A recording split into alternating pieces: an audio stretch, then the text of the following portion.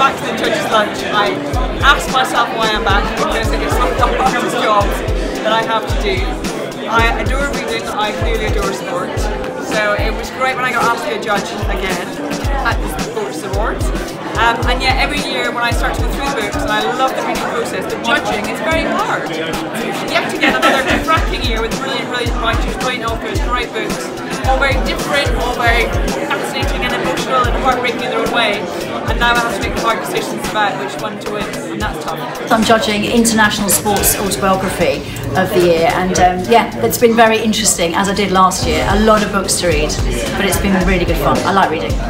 Well, we've got a brilliant shortlist of cricket books for this year's British Sports Book Awards. They vary from Graham Swan's History of the Ashes. We've got Henry Blofeld's Memories of Test Match Special, and a very down-to-earth book from Steve Harmison about his problems with depression.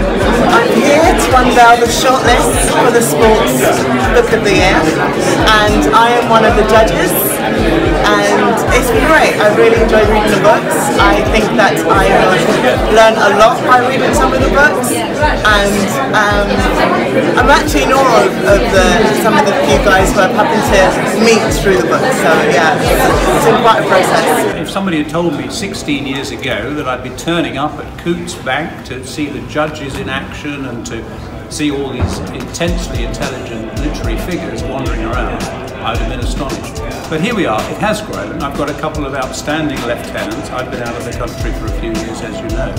But it's gone from strength to strength, and we're delighted to have obviously the Coots involvement this year.